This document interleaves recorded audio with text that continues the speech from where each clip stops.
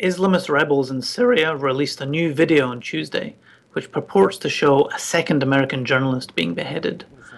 The gruesome images have yet to be corroborated, but they do seem to show Steven Sotloff, a 31-year-old freelance who's worked for Time in foreign policy, being killed by a member of the Islamic State in the Levant, the Islamist group also known as ISIS. The video was released just 2 weeks after similar images of the death of James Foley, another American reporter kidnapped while covering the civil war in Syria. The images followed the same pattern as the Foley killing. Sotloff was pictured wearing the same orange jumpsuit as Foley, an apparent reference to the clothes that inmates at the Guantanamo Bay prison wear.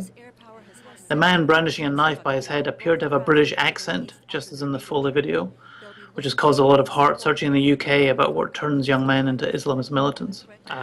Like Foley, Sotloff delivered a message critical of the US, and just as in the Foley video, the ISIS member launched into a diatribe against US policy in the region.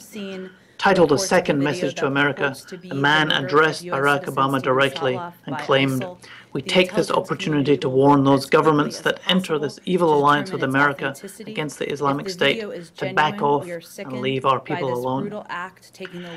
At this stage, the US and UK governments are still trying to verify the video. But what are the implications, assuming it is true?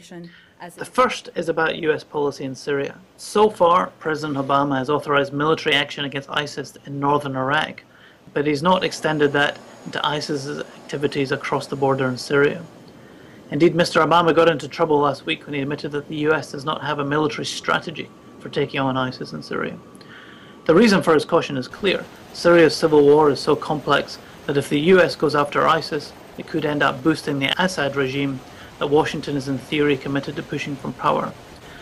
But the death of another US journalist will raise the temperature in Washington and increase the pressure on Mr. Obama to do something in Syria as well. The killing of Mr. Sotloff will also deepen the questions in European countries and in the US about the large numbers of members of ISIS who have foreign passports. As well as asking how it is that these young men and women have become radicalized, they also present a possible terrorist threat themselves if they decide to turn home.